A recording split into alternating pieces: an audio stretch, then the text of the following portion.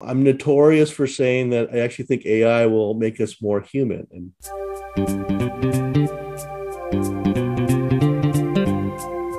Hello and welcome to the Innovative Mindset Podcast. I'm your host, Izolda Trachtenberg. On the show, I interview peak performing innovators in the creative, social impact, and earth conservation spaces. I also bring you ideas and techniques that you can grab and use to set goals, create, and unlock your potential for changing yourself and the world. And now let's get to the show.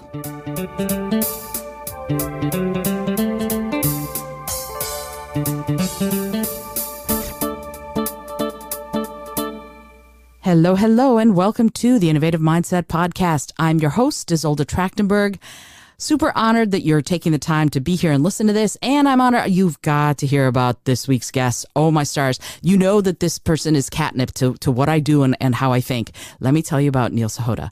He is a United Nations AI advisor, artificial intelligence advisor, IBM Master Inventor, co-author of the book Own the A.I. Revolution, and co-host of the Changing the Story podcast. Over his 20-plus year career, Neil worked with enterprises on the business strategy to create next-gen product solutions and markets, and to create the culture and ecosystems needed that we all need to achieve success. Plus, I just found out that he's a former NASA guy, or maybe still a NASA guy. I'll have to ask. I'm super excited to have you here, Neil. Thank you so much for being here. Welcome. hey, thanks for having me on, Izolda. I'm stoked to be here. This is awesome. A lot of probably what's going to happen is I'm going to just be nodding and going, yes, tell me more. Because obviously you and I have so much in common, especially the NASA connection. And you worked on in space science. You were doing space station work at Kennedy, which I think is amazing. And NASA's known for innovation. That, everybody's always looking at NASA as, oh, they're cutting edge, they're innovators. And they're also engineers, and there are also people who are doing education. There's a lot of stuff going on there. But ultimately, it's looking to the skies, looking to see what else is out there, what else might be out there. And so the question I have for you right to begin with, because I want to talk about some of your past, but I want to start just immediately. What, in your mind, is innovation? That's a great question. I really believe that innovation is connecting these new dots or hidden dots together in a way that we've never really seen before. Mm-hmm. And it's strange because I know everyone talks about, well, there's that kind of that epiphany or that aha moment. I really think that doesn't exist. I think it's just that we connect that last dot with the rest of them. That's when it comes clear in our mind. And so in theory, we should always be innovating. I don't mean that to be cliche, but that we should always be trying to identify those hidden or new dots and how they fit together into the larger picture. And that makes so much sense. They say there's nothing new under the sun, and yet innovators are constantly coming up with something that seems very unique. But like you say, it could just be the connecting of these seemingly disparate dots. In my mind, innovation is solving problems in a unique way, in a way that no one's ever done before, usually using creative thinking. And I know that you have started working some with creative thinking in the creative process, which I adore. And yet you're still this person who you are very into something that a lot of us don't know much about, even though we talk about it a lot, and that is artificial intelligence. And I don't know a lot. I mean, I've seen the movies, I've read things, but honestly, I don't know that much. And so I'm going to ask you a couple more what questions. What is artificial intelligence? What does it mean? And how does it affect us today? And how will it affect us in the future?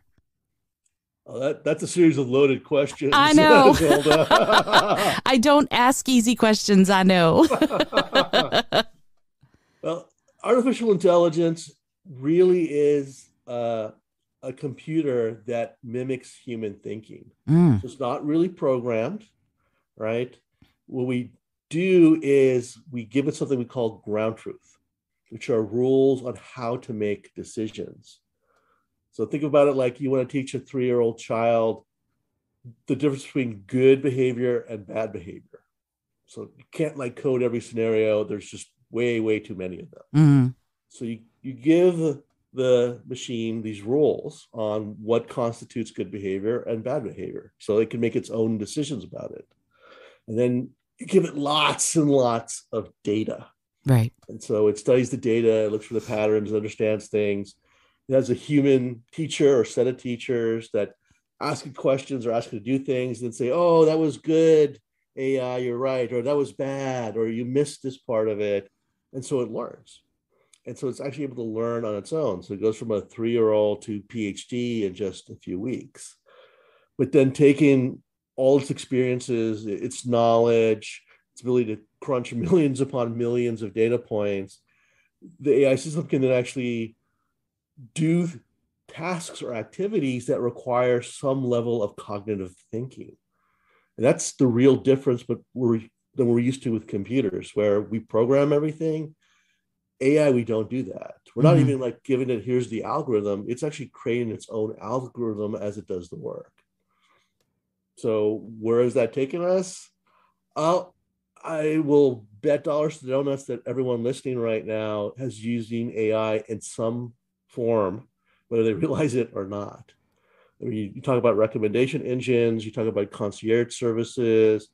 If you have the Citibank app, they're actually using AI in there. And so we've gone from the past, which was a lot of focus on like automation and complex problem solving, to now things where we're actually using AI to create new forms of art, to actually tackle problems like climate change, just because it remembers everything it reads, it does. I mean, imagine having like 20 million medical studies lodged into your brain as you see every patient. That's the power of Unleashed with AI. I love that. And you're going to hear me or hear me not. You're not going to hear me say things. They're going to be, how do I put this? I take these pauses because I want to take in what you're saying. And some people call it dead air. I call it anticipatory air. So please forgive me if you just sort of, it feels like I'm not there. I'm here. I'm just listening and I'm wondering and synthesizing what you've said. So I'm fascinated by what you're saying. And like, okay, so there's a predictive algorithm that it's making itself, this AI. And previously, we can look at computers to sort of do exactly what we told them to do. That's what a computer does. It tells, there could be a bug in the programming or whatever, but really, when you tell a computer to do something, generally speaking, it does exactly what you told it to do. That seems to be the difference, if I'm correct in what you said, between a regular computer program and something that is an AI situation. If that's oh, go ahead. Sorry, you're spot on, Izolda. I just want to put one caveat in that the AI can only do what we've trained it to do. So those people that are worried about that Terminator scenario, if the AI is bored, it's not sitting there thinking like, well, I'm hoping to fight wildfires, but since I have some spare time, I'm going to teach myself how to drive. That doesn't happen. Right. Okay. So it's not thinking on its own in that way. I love that too, even though I love Terminator is one of my favorite movies, I have to say. Judgment Day came and went, and I was like, oh, that happened and didn't happen. Okay, good to know. Moving on. But at the same time, when you're in that space and you're looking at AI, there is that human component. Like you said, it will only do what we've trained it to do, or what you've trained it to do, since I'm not involved in it at all. But if it's going to only do what you've trained it to do, and there's an unpredictability that cannot happen, therefore, how much can an AI really mimic the innovations, for example, that a human might be able to come up with? So that is a great question, Izolda. And the answer is that it actually can't. Okay. So AI is not good at imagination. It's not good at creative thinking. Again, it can only do what we teach it. And what we found is things that we can commoditize, that's what we can wind up teaching AI. Mm-hmm. But other things like, here's a first of a kind, or, we were talking about NASA earlier, a whole new type of alien species that might be silicon based, right? The AI doesn't have enough wherewithal to imagine those scenarios. Right. So right. There are things that machines do better than us, but there are a lot of things that human beings do better than AI. And and we can coexist, right? I mean, that's the thing you're talking about. Like, to me, when I heard you talking about it, I thought, oh, Star Trek, they were talking about these silicon based life forms, for example, as opposed to carbon based. So when we're looking at this sort of thing, and the AI would look at it and go, this doesn't make any sense to me, I don't understand it. And what would an AI do then? Does it shut down? Does it try alternates? What happens? I'll give you the typical MBA answer. It depends. It really depends on what we've taught the AI to do in these circumstances. Most often, what we'll say is when it comes across something unusual or something it doesn't understand, it'll flag it and send it so that people can actually review it, right? If you don't do that, it'll probably just say unknown or I don't understand and quit on that part. Right. But Right. that's the more common thing is we'll actually flag that for human review. I give you an example. Mm-hmm. In my work with the United Nations, they're really big about AI robot judges, right? Backlogs in the courts, less corruption, improve access to justice. And one of the things that actually has happened is in Estonia, they've actually developed these AI robot judges for traffic court. Because speeding tickets, running a red light are very, I'll call it standardized types of infractions. So these AI robot judges could handle like 90% of the cases, but there's still that 10% where something unusual happened. And those still get referred back to human judges. Right. So like someone was, doing 140 kilometers per hour in an 80 kilometer per hour zone, but they're saying like, oh, my friend was having huge pains. I was trying to get him to the emergency room. Right. Right. So or my wife is pregnant and she was having the baby and I was trying to get to the hospital. When there's a reason for it that could be construed as enough of a flag, it would flag it and then move on. You got it. Yeah. No, that makes a lot of sense. And I love Estonia. Thank you for bringing it up. Tallinn is one of my favorite cities.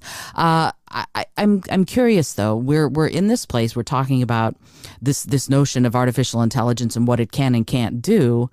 And yet, when we talk about people, like you said, well, it'll flag it for someone human to go, okay, let me actually put that human element of it and think sort of outside the box, think innovatively or think creatively and see what might be a better judgment when an AI sees, oh, this person's wife was pregnant and having the baby and they had to go to the hospital. So then they need a human person.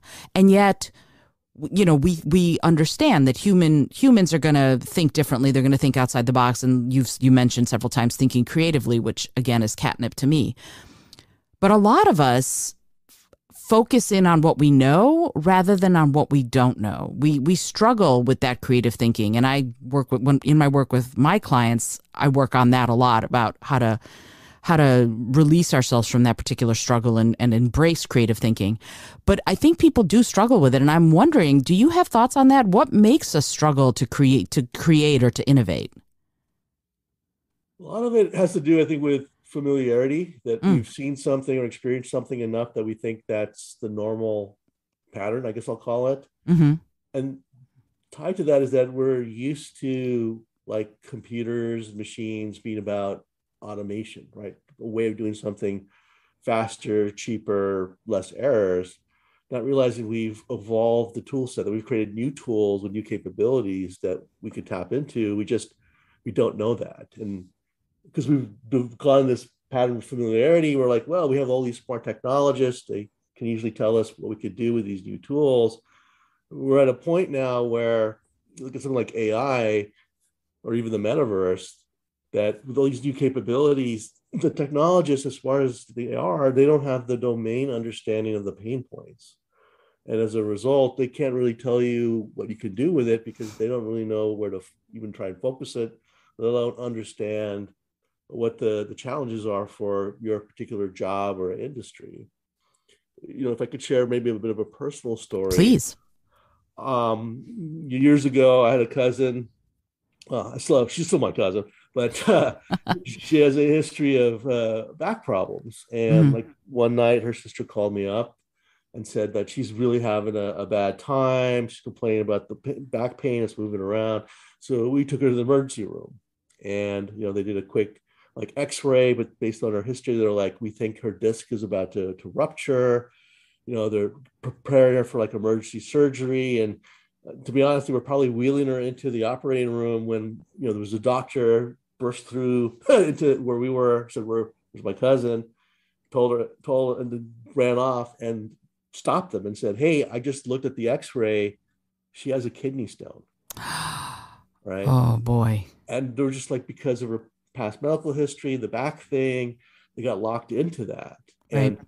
They weren't looking at the symptoms she was not exhibiting around, like a disc injury. They're just looking at a few things. And it also turned out that one of the things she was complaining about was that she was super thirsty, which is actually a major sign or symptom of a kidney stone. So I know it's a bang, bang situation. I know our ER folks are doing the best they can because they got a lot of patients to triage, but that's a great example of how we fall into this familiarity trap. And actually doing a lot of work with AI in healthcare for the past 11 years, one of the first things we actually started developing was a tool for doctors, especially like in the ER situations where you have a little AI assistant in the background, and it's like listening to everything. And it's looking at, okay, these are the symptoms that are getting identified, but these are the symptoms that are not getting identified. And it's kind of scoring the top 5 likelihood of what the diagnosis is. So it's looking at what's there and what's not there.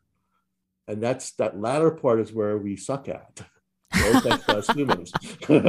Well, and there is this confirmation bias thing happening also, that you are thinking, oh, this must be what it is, and then you start, as a person, you start discounting the other stuff, not because you're doing your job poorly, but because you start focusing in on the one thing it could be rather than keeping an open mind on all the things it could be because of that, lack of time and all of that.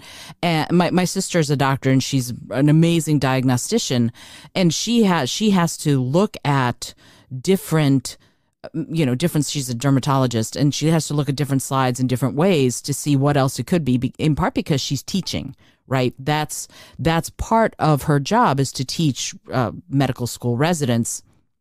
And so she has to look outside the box because she has to teach it. And I found that we often learn best when we teach others. So when you're doing this work, how much of what you're doing is helping people to unlock that part of themselves through the teaching? It's a lot. Actually, it's a big chunk of it. I'm notorious for saying that I actually think AI will make us more human. And a lot of people scratch their heads on that one. But that's what we're actually uncovering, because we're forced to really think through that. Okay, what are all the facets? What are the things we really should be doing ideally for diagnosis, or driving a car, or helping people with mental health issues. That's the challenge we have. We take so many things for granted, and we think what we're doing is the best way because it worked. You think about driving a car, right? The first generation of self-driving cars relied on camera data because how do human beings drive? We do with our eyes, right? Right. It worked pretty well. And one day there was a guy in a Tesla. He was watching a Harry Potter movie. I'm not joking. So he had his autopilot on. Didn't see that a truck was wiped out on the highway. And even though you could see the truck bed was blocking the road about 300 meters out, the Tesla never stopped, and it ran right through, ripped the top of the car off. Wow. We're all like, what? How did this happen? Well, it was a cloudy day, and the truck bed was like a grayish white. And so from the camera's perspective, the truck bed just blended into the background. So I never really saw it. And we're just going like, we're hitting our foreheads and going like, if the car had been using radar, this never would have happened. And they're like, wait a second, why are we using radar? In fact, we could use LiDAR. And today those things are used. We're using auditory sensors because we know you can hear the little kid about to run across the street before you see the little kid run across the street. Right. We're using IoT sensors in the road, in the car, other cars. I mean, that autonomous vehicle now is processing about 1,000 data points per second in real time. Wow. It can drive using things that as humans we could never do. But why did we start just with cameras? That's our own bias. That's what we've done. It's worked pretty well for over 100 years. Why fix something that's not broken? Well, machines, AI have different capabilities. we could tap into that. That's why I know a lot of people find it hard to believe, but self-driving cars are actually better drivers than human beings. Maybe nowadays, yeah. That Tesla story scares me a little, but at the same, no, I'll be honest. I mean, there's something I have. Maybe I have trust issues. Maybe that's the problem. I don't know if I'd be ready to trust a car to do it for me. And yet, in the Atlanta airport, there is that monorail thing that takes you from your plane to the main terminal. And I only recently found out there's no driver. It's just by itself. And I went, oh, because I sat in the first car and I went, wait a minute, there's nobody driving this thing.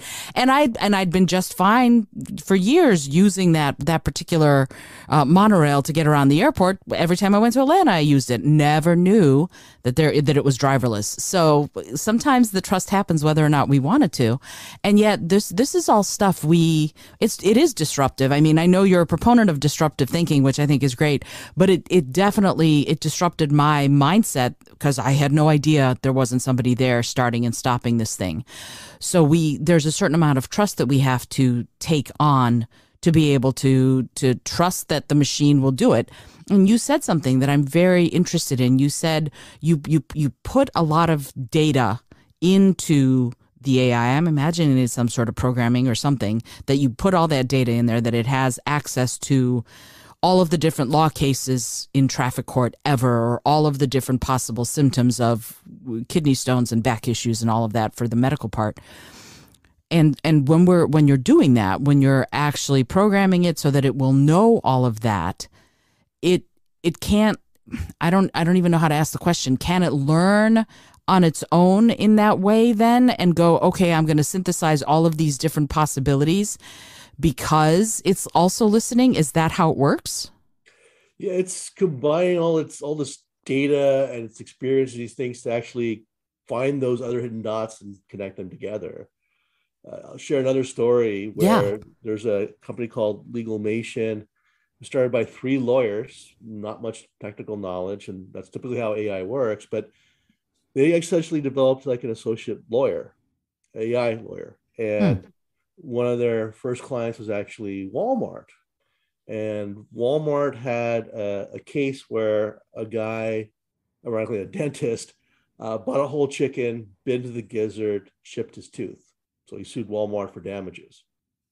I don't know what Walmart would normally pay at 20, 30,000 or something just to be done with the headache. But now that they're using this Legalmation AI, the AI got the complaint, it read it, it starts generating the corresponding court documents and the deposition questions, but also it formulates some initial case strategy. And one of the things it came back saying was, it's a material fact that when chickens eat, they eat stones, and that gets stored in the gizzard. So by the plaintiff, trying to eat the gizzard, they should have been aware of the risk. That argument won Walmart the case. So, didn't have to pay anything. And we're all kind of going like, where in the world did it learn that? We're going through the corpus, all the data we use to train and stuff, nothing about chickens or stones, all these things. And I asked a couple of managing partners from some of the biggest law firms in the world, like, would your lawyers have figured this out? They're like, not unless they were chicken farmers. So that's the power of being able to process so much different data, right? It was probably thinking like, okay, what are material facts? Why would a chicken have a stone? Oh, it turns out they eat stones and they're in the gizzard. And this is what happened. This guy said he bit into the gizzard, chipped a stone, connected all those dots together. Interesting. So when it's connecting these dots together on cases like that, it can also do that, I imagine, for, I'm going to say, bigger issues. And to me, the bigger issues, of course, are climate change and feeding the world and, animal welfare and all of these other things. These are the issues close to my heart, right? And you work with the UN, and you are looking at some of these things through the lens of how AI might be able to help. And I guess the question I have is, how did you get into that? How did you get into the UN sort of doing AI, which because in the developing world there's just not that much technology, and also how is AI helping drive some of the work that the UN is trying to do? I got involved in the UN because actually my good friend Stephen Baraki, he was sitting on some of the committees, and there was like this big conference they do, I think every 4 or 5 years, with all the world leaders and ambassadors and stuff. And I remember he called me up one day because I had just done a big favor for him, and he wanted to thank me for that. And he's like, by the way, I sit on this committee over here at the UN, and I put your name forward to give a keynote at this big event because they're all kind of concerned about what is AI and what should be done about it. And I'll be honest, Izolda, I thought he was just yanking my chain. I'm like, yeah, right, Steve, and on the UN. He's like, no, seriously. A couple of the UN guys even said that they've heard you talk before, and they're like, do you think you'd really do it?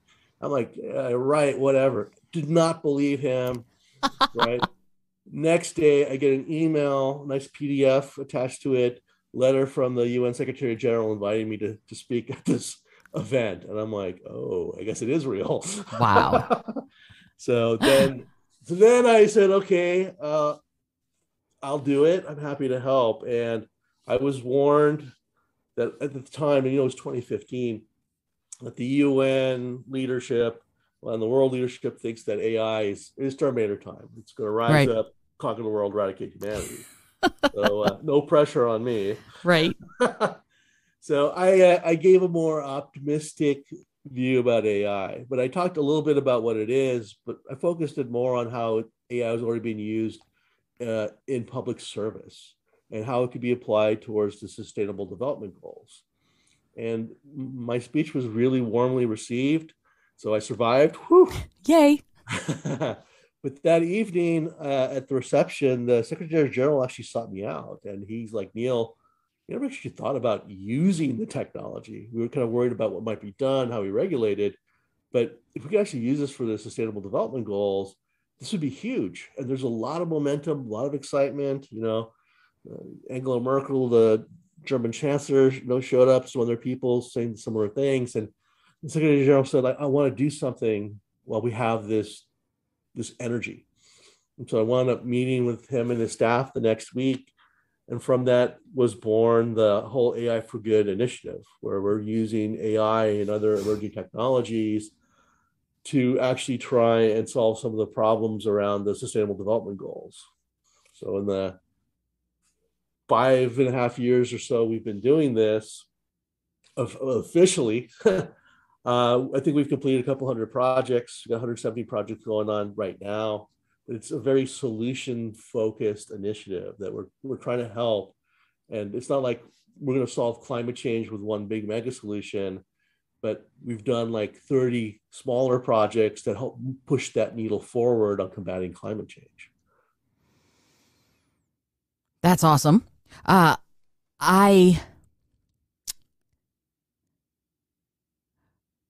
feel like you should have mic dropped there. Because this is such a beautiful way to synthesize what is and what can be into something that's going to do good. And I think that's amazing. You're doing these. Are you focusing most of these on the developing world or on the developed world? It's really both. What I've learned is that local problems have global solutions. So you look at there are parts in Malawi or Bangladesh where they know that they got to try and upskill more people to get better jobs. And, they're working on things. And part of what we've done is create something called the Innovation Factory. So these social impact entrepreneurs have more resources, access to funds, other things to pursue this, because if they figure out something that works very well for their community, odds are it can be replicated across the world and help everybody. Again, mic drop. That's awesome. Okay. I'm ridiculously curious. So the Innovation Factory, resources are great. And what we talked about earlier about mindset is, this is the Innovative Mindset podcast. So I have to sort of ask about it. How do you encourage people? Yes, they're social impact entrepreneurs or they're environmental entrepreneurs or something like that.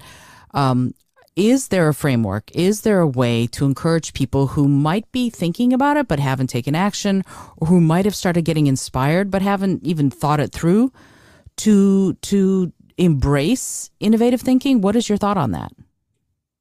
Absolutely.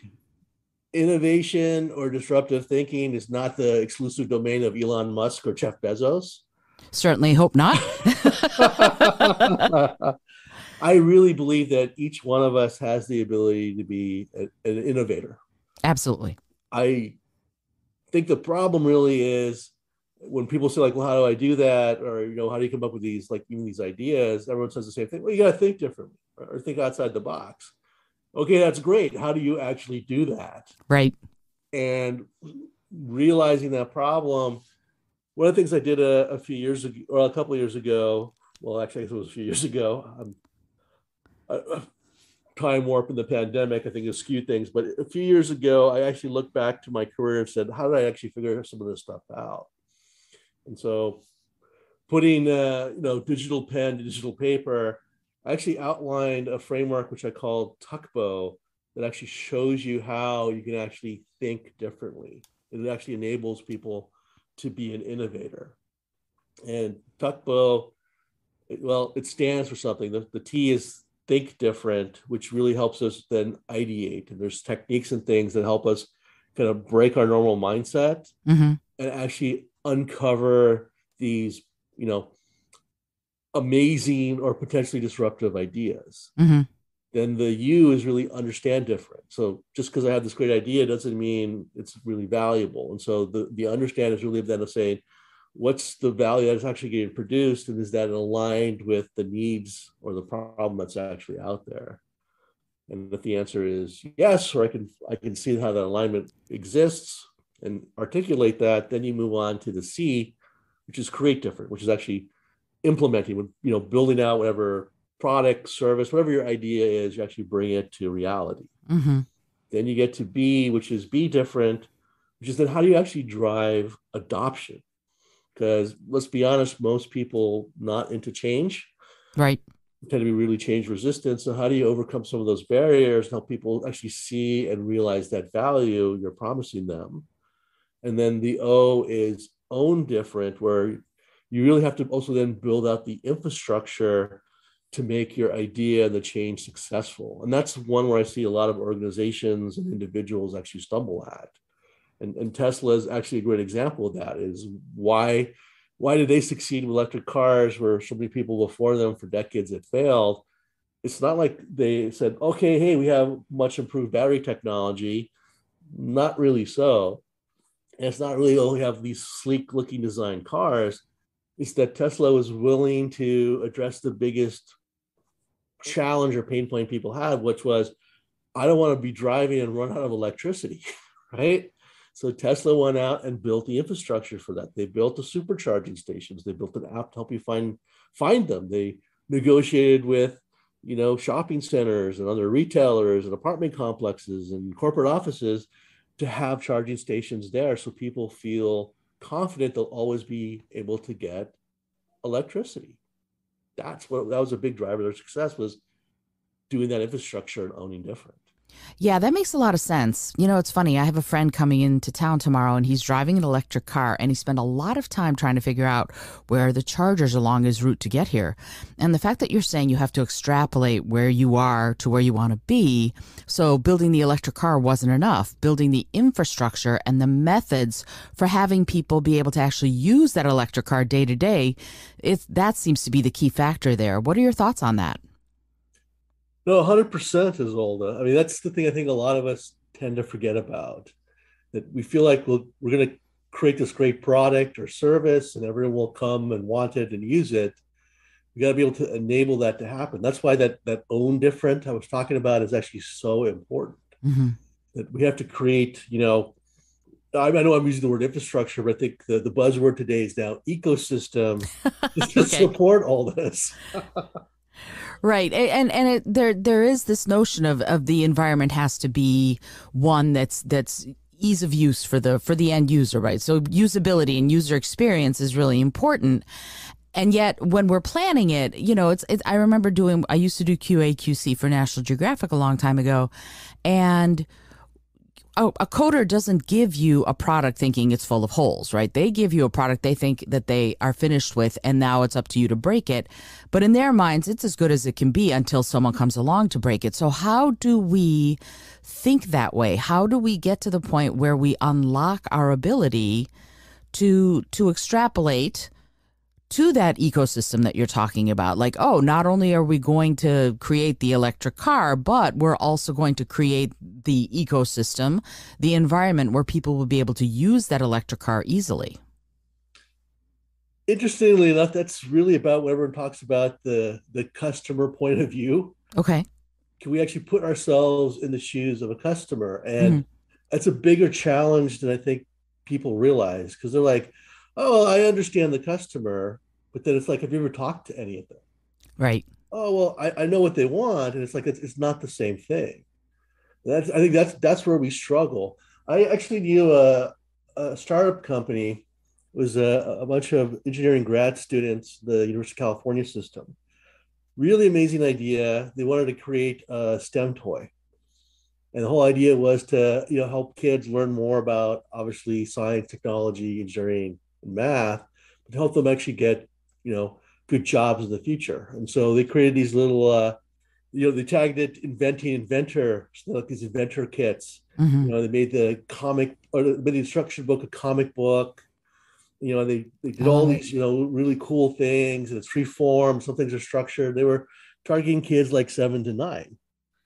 And I met them because of the I-Corps program of the National Science Foundation. I was assigned as their mentor. And the first thing you do as part of the program is you have to go and talk to 100 customers. mm. So they're like, hey, look, we've already got everything. We know this.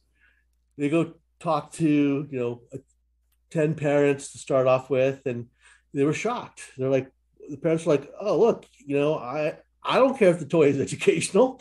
You're asking me to spend $50. I want to make sure my kid has fun and actually, enjoys playing with it.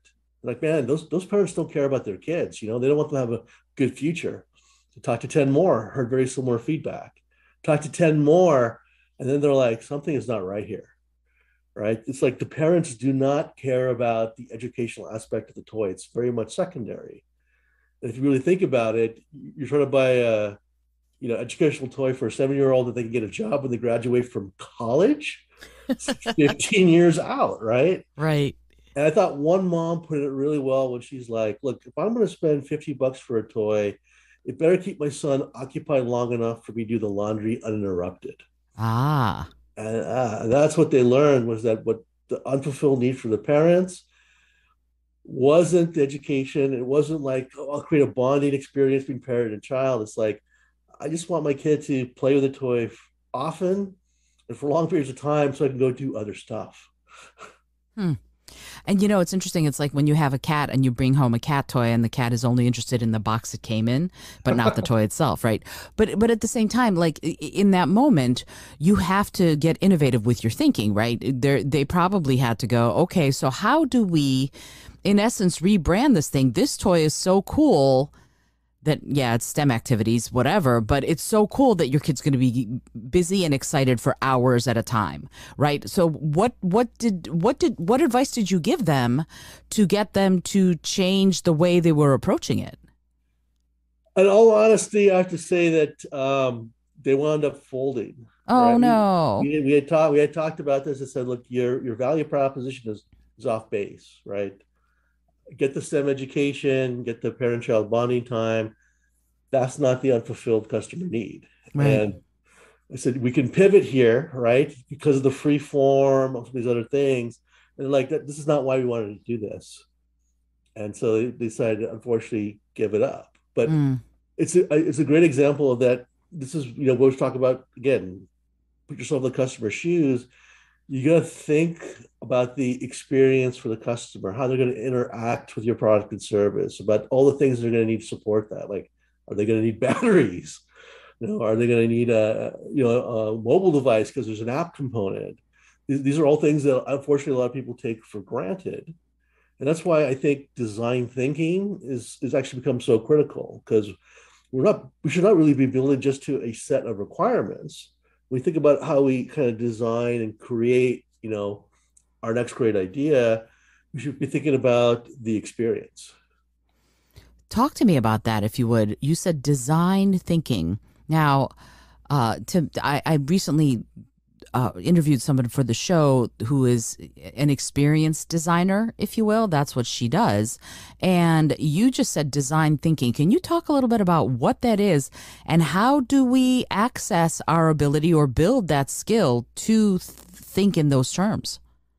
Well, it's all about thinking about the user experience, Izolda. So give you an example. Early in the AI days here, about 8-9 years ago, working with SoftBank and the robotics division, they were creating different sets of robots to be concierges or things like that. And all they're thinking is like, okay, we'll have some robot, maybe it's 3 feet tall, maybe it's 6 feet tall. Just ask it questions, right? That's talking through that. It's like, well, what's really the point of that then, right? What's the experience you're trying to create for the users? And they're like, what do you mean? And they're like, well, are people going to be intimidated by having to now communicate with a robot? Do they want, something that's a little bit more human-centered or jovial or something like that? So we start kind of thinking through how would people really want to interact with the robot, especially when back then in particular, there was a real concern about the machines taking over. Mm. And so this became more than, okay, we're going to teach the AI part of the robot, all these great things about banking, or if it was like Hilton, the restaurants and things to do in the area.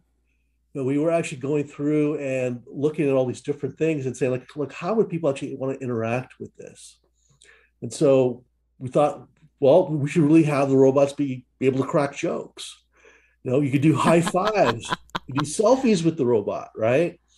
Create a really more fun, interactive, human type of experience for people, so they feel at ease. Because if they feel comfortable, they put a little bit more trust in what they're hearing and they have a better time.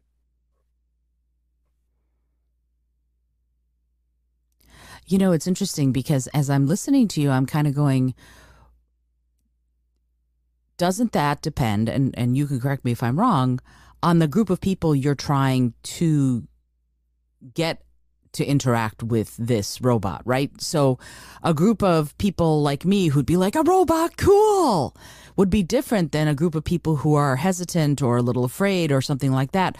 How do you do it? Like, is that something that is going to be good for people like me too? That kind of user experience, or am I not the demographic then? If I would be like, wow, robot, this is awesome.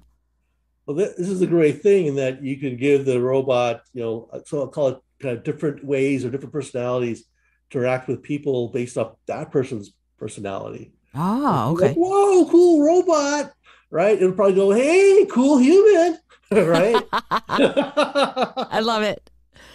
I love it. So it can take in that kind of data and then sort of, is it run the program? I'm not sure exactly what the right language is there, but behave in a matter in accordance with what data it's received from the person reacting to it. Is that what you're saying? Yeah, that's actually that's one of the amazing things that we've seen, is that AI is actually better at reading the emotional state of a person than a human being, in large part because it's got this laser-like focus on you. Mm-hmm. It's not thinking about, oh man, do I have to beat traffic, or what are the kids up to, or what are we gonna do for dinner? It's paying right attention to you. It's listening to you. It's looking at the body language. It's using neurolinguistics and kind of decoding from the words, the tone of your voice, your personality, your values, how you like to be communicated, what words connect with you better. It's doing all these things to create a more, I'll call it individualized experience, so that it's trying to find the best way to connect with you. That is so cool. See, I would be super excited about that. And so when you're talking with someone like me, I'm not the most tech savvy, but I'm pretty tech savvy. But then you're also working in the developing world with people who might not be as tech savvy on bringing some of this stuff to them as part of the UN. Is there a difference, or does the AI go, okay, this person's not tech savvy at all, and I'm going to have to respond accordingly? There's a little of that. There's also, again, this whole idea about design thinking and the user experience, how you set that up. So I've done a lot of work with farmers like in Bangladesh. Mm-hmm. And you think about, again, not the best infrastructure, right? So you have to consider, like, if we're going to help them, grow more crops with less resources, what's the best way to do that? And you got these great data scientists, and you got these guys with agricultural PhDs saying, like, well, there's so much data we can think about climate and insect infestation and cash crops versus nutritional crops. And I won't bore you with all the stuff, but they're like, we can create these dashboards and stuff, and then they can connect the data. And it's like, we're working with a bunch of farmers that, probably haven't taken anything beyond basic math. Right. That's not going to help them. We can give them all this great information. We can create all these nice reports and dashboards. It's not going to help them. And if they need stuff that requires a high-speed internet connection, it's not going to work for them. Mm. So we really have to think about what's the best way we can help them and help, package the information up so they can make good decisions, given, their educational state, given the infrastructure. And so we were able to come up with a really self-contained, very simple app that all it required was a cellular connection, mm-hmm. right?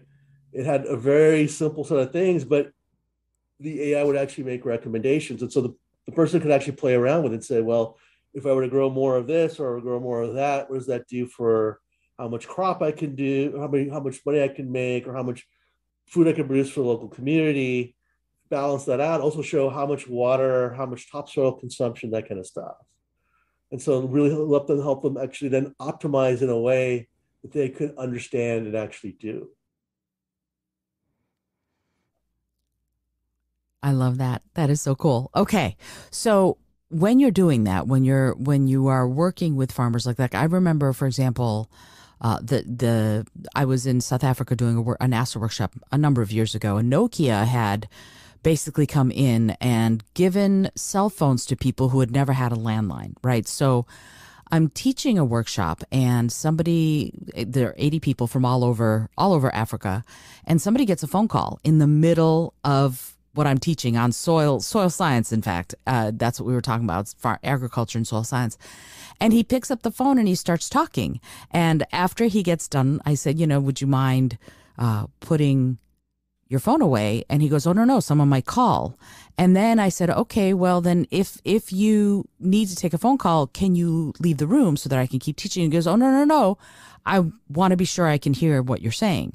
So it was this weird sort of conundrum. But afterwards, and the reason I'm telling you the story, afterwards, somebody took me aside who was one of our hosts for this workshop. And he said, you have to understand, these are people who have never had a landline. And up until they got these cell phones, if they wanted to connect with someone 30 miles away, they'd have to go to that place and talk to them. So talking on a cell phone is revolutionary, right? So they, and yet they had really jumped on the technology, and everyone who had a cell phone was calling, and they loved it. So when you're talking about, working within the means, there are lots of people who were jumping up and grabbing that technology. And so it was a real opportunity for Nokia. But then there are other enterprises, I think, that can be just as successful in the developing world. I'm not sure they're thinking in those terms. What are your thoughts on that? Are we doing enough in the developing world for like various enterprises, NGOs, things like that? And if I don't know, this is an opinion thing, are we doing enough? And if not, what could we be doing to help those folks think more like entrepreneurs, but also us be more like entrepreneurs so that we can work with the developing world in a way that's substantive and beneficial? Interesting question, because I see two facets to this. The first is we're not doing enough, not for lack of trying, but I think we're not doing it the most effective way we could. There's a lot of overlapping programs and other things going on, and we know that, again, there are some infrastructural issues behind climate change. The number 2 initiative for the UN Secretary General is actually global connectivity. Mm. That having a stable high-speed internet connection and access to mobile devices has become absolutely vital. Right. Not so we can all just go stream Yellowstone, but yeah, we know that the child that has access to like an iPad at 2 years old, their cognitive skills around some of the stuff is much more developed than the child who gets the iPad at 8 years old. Mm. And that has a lot of obviously repercussions down the line in terms of education and job opportunities. Sure. So that's the challenge, is how do we optimize the programs and how do we get this infrastructure everywhere it's needed. And the second is we're always thinking about playing catch up rather than leapfrog. Mm. And I think that's ironically a mature world syndrome. So I love your example about the cell phones in South Africa. Right? A lot of places in Africa didn't have landlines. Same thing in Asia. So they didn't have the landline infrastructure that the United States and like Europe had. Right. Interestingly enough, because of that, when mobile phones started coming out, the penetration was a lot faster in Africa and Asia. And as a result, because people had them, they were using them, they were far more open to mobile related solutions. So you think about like mobile payment and like digital currency, these things actually took off a lot faster in Africa and Asia than over here, because we're trying to make this transition now from a landline to mobile kind of infrastructure or culture, where they just leapfrogged. They skipped the whole landline step, right, and they're already off to the races. And that's something that we actually want to facilitate, because we've seen these social impact entrepreneurs, and I guess all entrepreneurs, come up with really innovative ideas leveraging this new type of technology. And that's one of the things we try to do with the United Nations Innovation Factory, is actually try and foster that by giving these social impact entrepreneurs resources, access to equipment, funding, mentors, all that stuff, to spur that on, because local problems have global solutions.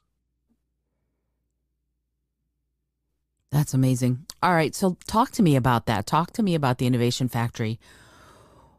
If someone has, and I'm not talking about myself, although that would be super cool, but if someone has an amazing idea, what would be the steps of getting involved, if it's even possible, with this Innovation Factory? To, like, I'll give you an example. There's a wonderful series on Netflix called The Art of Design, which I devoured because it's all about innovative designers. And one of them was an architect who is Danish, I believe, or Icelandic, I forget which, but he developed this beautiful little thing called Little Sun. It looks like a little flower, like a little sunflower, but it's a photosensitive and rechargeable, solar rechargeable little light that basically, if I buy one gets sent to somewhere in Africa and other places that don't have access to electricity, because their thought is that someone who's got access to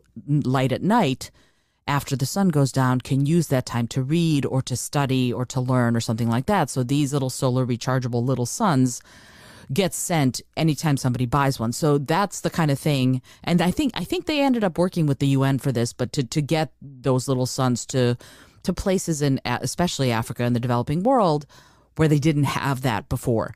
So if someone has an idea, something like that could be really revolutionary for people who might need it, what would they need to do in order to become involved with the Innovation Factory? It's very simple. All you got to do is go to the portal. You can Google it up, and there's a bunch of information, and you apply for the program. Awesome. The only hard requirement is that you are a social impact entrepreneur, and that you can align your work with at least one of the SDGs, Sustainable Development Goals. That's it. The whole goal is to actually help entrepreneurs around the world. And I think at last count, we have over 1,000 startups participating. Oh, that's awesome. I love it. All right. You know what? I'm going to Google that and put that in the show notes so that if you're listening to this, you'll be able to get in there and do it yourself. Neil, I can keep you for the next 6 hours, but I know you have You have a life to get back to. So I have just a couple more questions if it's okay.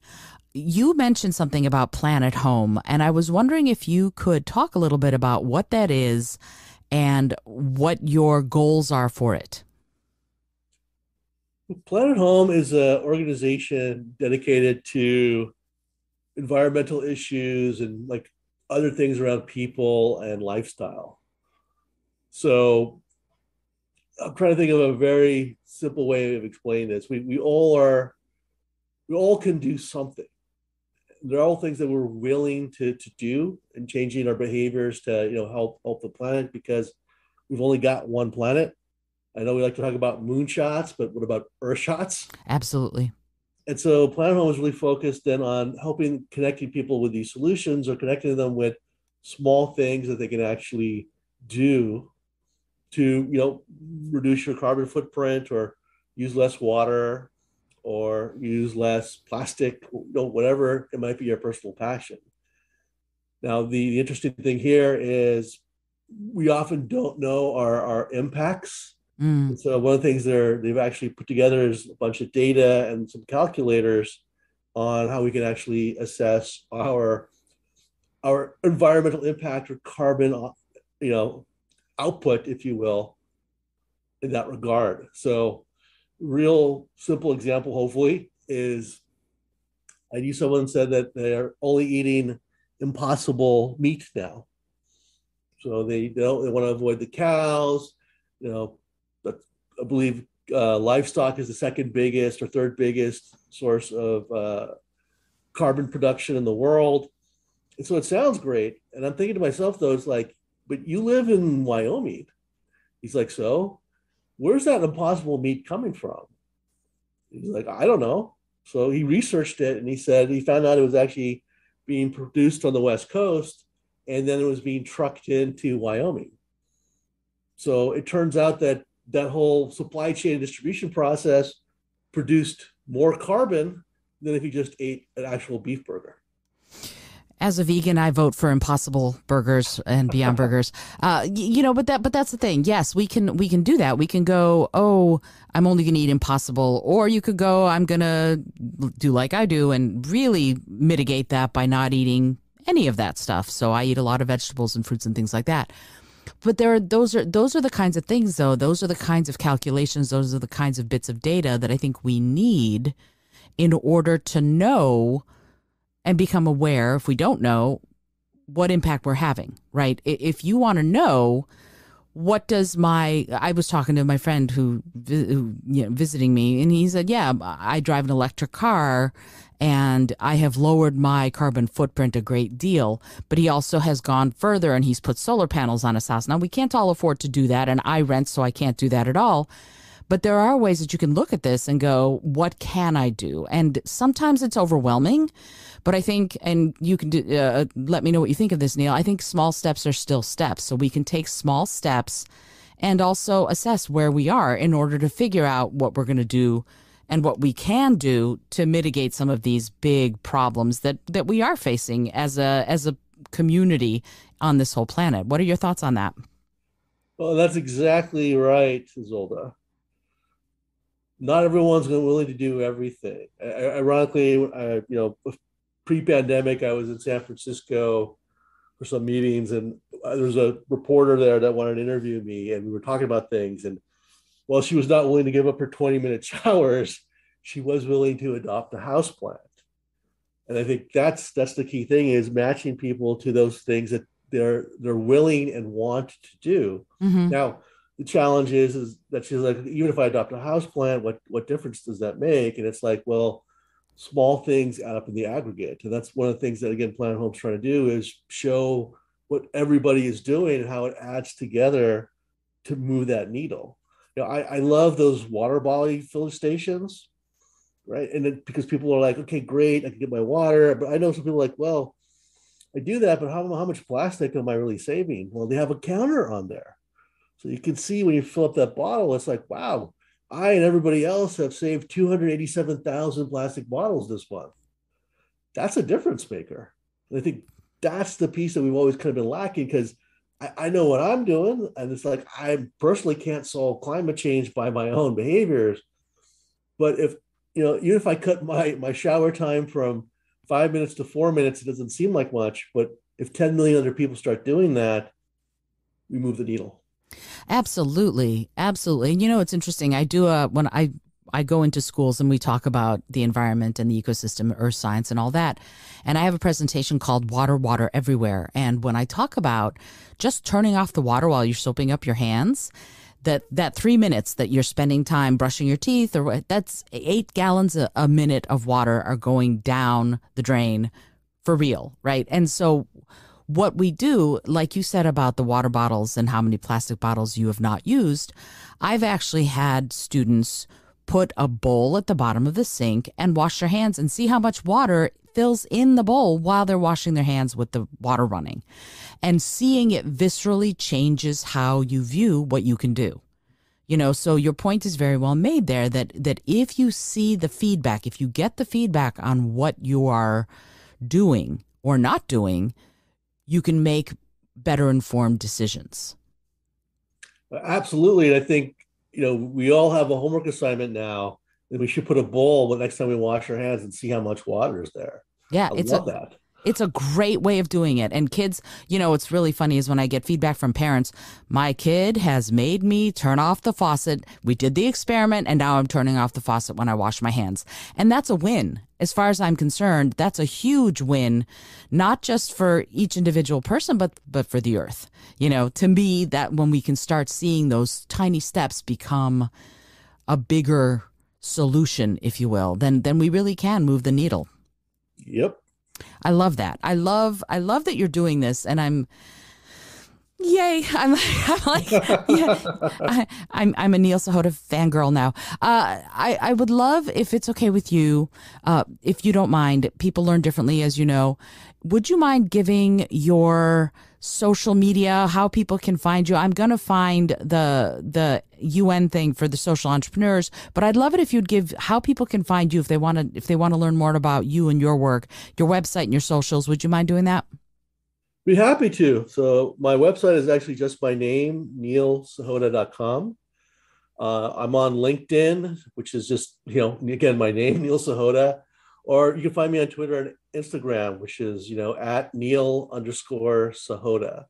And I mean, feel free to follow me. I do post often. I try to share the latest information going out there, some of the trends going on in the social impact world, the AI world, and more importantly, disruptive thinking. And, if you ever have an idea or wondering how to get connected to the UN, feel free to message me. That's awesome. And I want to say one other thing that is in my notes is artistic intelligence. Can you talk just a little bit about that? Because for me, when you talk about art and sustainability in tech, I'm all about creativity, leading and driving cool innovation. So would you mind talking just a little bit about what that is? Sure. So my big thing is what I call art plus sustainability plus technology. Sustainability is the goal. Technology is a tool to achieve that goal, but that only works so far. We have to, influence people's thinking and behavior. And I found art's the best way to do that. And so as part of the AI for Good initiative, we actually experimented with AI and art track at our summit in 2019. And I will tell you, Izolda, it was the most heavily trafficked part of the summit. We did a little cultural night like never before. It was amazingly received. And if people are interested in checking that out, there are snippets of it that the UN posted on YouTube. But we've so many artists, so many people are actually using AI now in their work. Like, I talked to Reeps One, who he's a beatboxer, but he's like, the human voice hasn't been disrupted in 50,000 years. He's like, I can use AI to do that. AI can create sounds that humans can't make. And so because of the success of all this, I want to showcase more of this, especially that we can use, art, not just, create new forms of art, but use art to influence people towards the SDG, that we started a podcast. So we started a little mini podcast series where we're actually interviewing some of the top artists using AI to actually drive social impact issues. That is awesome. And I'm going to put that link also into the show notes. And it's funny, I'm an artist myself. And so looking at how specifically creativity drives innovation, how our own artistic spark can do that is so powerful. So I'm super glad that you're doing it on such a big scale as working through the United Nations and looking at it in that perspective. I think that's amazing. And I want to get involved. I want to figure out how I can get involved. That's really fantastic. Neil, I'm super, super grateful that you took the time to join me on the show. And I know we're going to come back in just a second to do the bonus episode, the little bitty mini bonus episode that we're doing together. But I wanted to ask you one last question, if it's okay. Sure. Oh, great. Thank you. And it's a silly question, but I find that it yields some profound results. And the question is this: if you had an airplane, environmentally friendly, of course, that could skywrite anything for the whole world to see, what would you say? Wow, that's an interesting question. Skywrite anything. I would probably have it skywrite, you are an innovator. So everybody knows there's something they can do to help, to change, to drive value, and hopefully create positive social impact. That's awesome. You're singing my song, Neil. I want to figure out ways we can work together, because that's exactly what I do. So I'm like, yay, that's awesome. Neil, again, I'm super, super grateful that you took the time to be on the show and to talk about something so close to my heart, obviously, as you can tell, and super important. Thank you so much.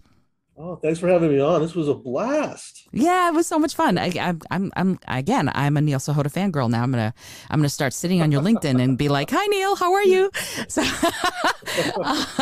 I hope you've enjoyed today's episode. This is Izolda Trachtenberg for the Innovative Mindset Podcast. As always, you need to check out the bonus episode, because we're going to get a little bit more fun and personal. We're going to get some of Neil's recommendations and fun favorite things. Until next time, as always, I remind you to be bold, be creative, and most of all, be kind.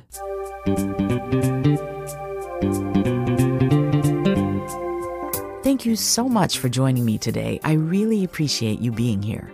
Please subscribe to the podcast if you're new, and it would mean the world to me if you told a friend about it. Today's episode was produced by Izolda Trachtenberg and is copyright 2022. As always, please remember this is for educational and entertainment purposes only. Past performance does not guarantee future results, although we can always hope. Until next time, remember to be bold, be creative, and most of all, be kind.